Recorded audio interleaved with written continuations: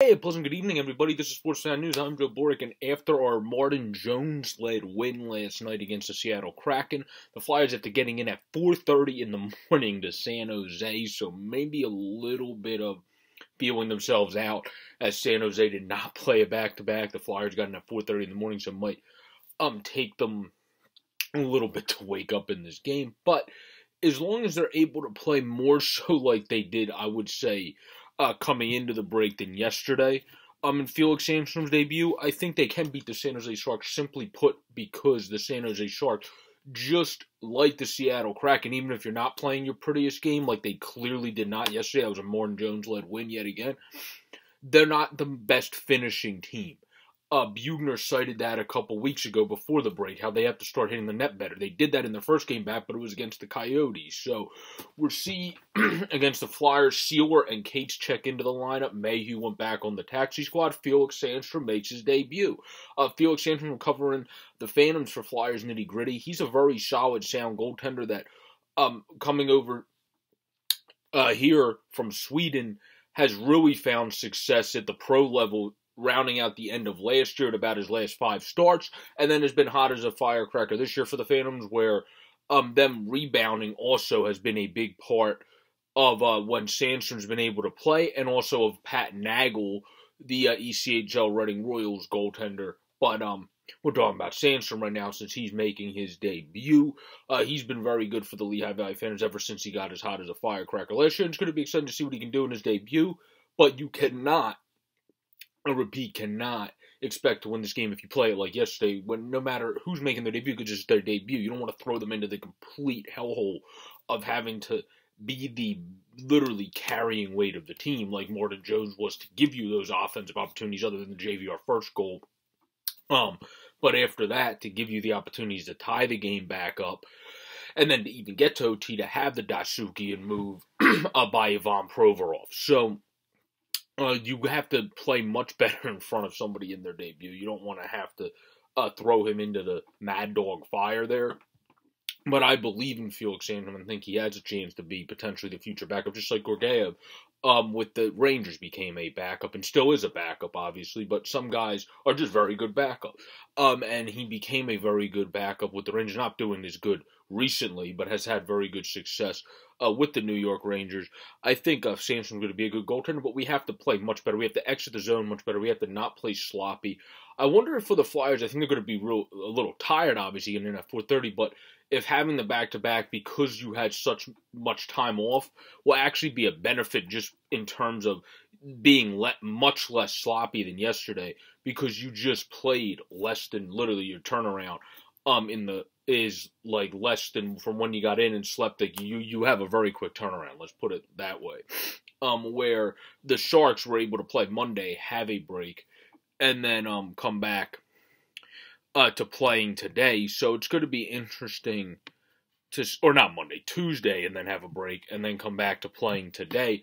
So they're going to be, I think, the more energized team, but the more maybe synced in with the passes and stuff really should be the Flyers, since they played last night and played out of sync for most of that game. Like I said in that recap video, 90% of that game was not won by the Flyers. It's just the end result is all that matters, right? And Martin Jones led them to the win.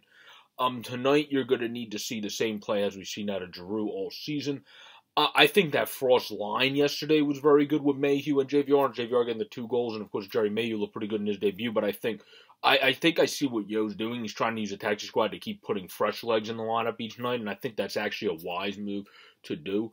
So he's going to get Cates in there tonight. Frost, I thought, showed some comeback woes of being out of the lineup for due to COVID and then having his first game back. But that line as a whole, I thought, looked fine. And I think Frost will show very good play tonight as he continues to come back. Of course, himself, and I didn't think he was terrible like some people were commenting on social media yesterday. I just thought he was working his way back into the fold, basically, where the whole team really didn't look fantastic, minus Jerry Mayhew in his debut, was one of the more noticeable guys, and Giroux, as he's been in every game, was good. So, and then obviously JVR potted the 2 goals. But the key players, as always, for the Flyers in this game are going to be Claude Giroux. I think the other guy for me is going to be Cam Atkinson, because if you look at the Sharks, they have a pretty quick, even at his age, Cogliano, Nieto, You have Hobblewocks, who's just a small 5'8" kid who moves really well. They have a pretty quick team with some of these guys, and then Mario Ferraro on the back end as well that can skate really well. They got some guys that can move pretty quick, so I think Atkinson's going to become a key player in this game to be able to not just score, but be able to keep pace with some of these guys since he plays a pretty good full-out game. To keep pace with the Nietos of the road. Even Timo Meyer is a good skater, obviously, as well. He plays with those guys, the Noah Gregors of the world, where they have a fairly quick team. They just, again, like the Seattle Kraken, don't finish the best, but the difference with the Sharks is they play a much better defensive game for most of the year. Obviously, giving up the amount of goals they gave to the Coyotes was not ideal in the first return back, but a lot of the leagues looked rusty in terms of giving up goals since coming back from the extended holiday break. I think the three keys rounding out this video for the Flyers is play a much tighter, complete game tonight. You have a goalie in a debut. You can't hang him out to dry.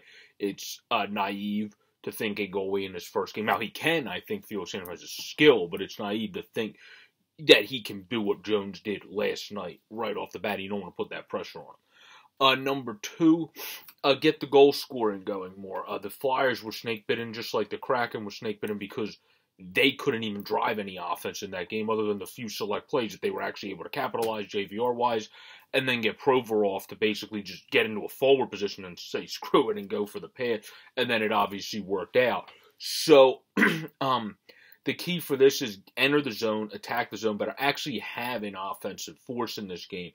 And don't just make it be those chip-in plays that you're relying all on your goaltender, basically, in order to get you the momentum. Where I think the third key for this game is, I think if Felix Sandstrom comes in, makes some saves early, really revels up the boys, gets them going after obviously getting in really early and not having any rest early for this game, I think that's going to get them going early. If he makes a couple big saves early, as in his debut, we saw that with the Columbus Blue Jackets when they had somebody like Daniil Tarasov up and other goaltenders that have come up this year.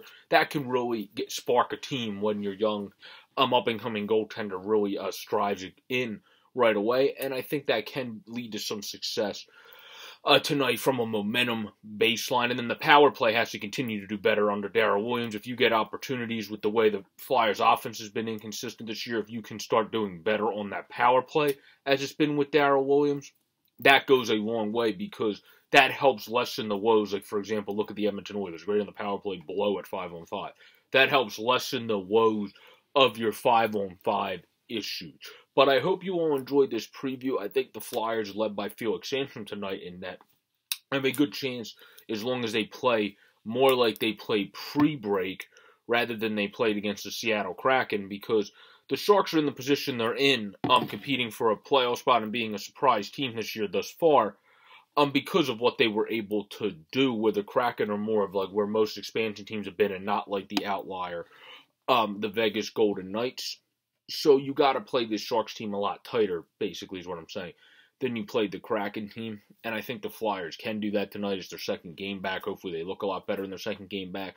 But at the same time, they aren't well rested, and that's why I think it's really smart to get fresh legs in the lineup in Nick Seeler and in Jackson Cates as well. Everybody have a great, safe, and pleasant day. I hope you enjoyed this preview. Game is, of course, at 10:30 tonight. Hopefully our Flyers are able to beat those San Jose Sharks and keep the winning ways going, as you have Sandstrom in his debut against one of the better surprise goaltenders. He's been good in his career, but how good he's been this year in James Reimer. So peace out, everybody. Stay safe. Have a great night, and let's go Flyers.